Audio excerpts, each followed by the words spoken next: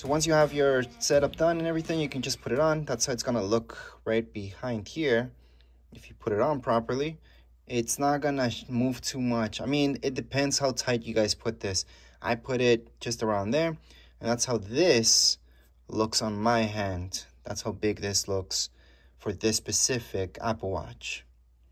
But anyways, as far as this video goes, we're all done. If you guys have any comments, questions, you guys can write down here in the comments area. Don't forget to subscribe and like. Thank you.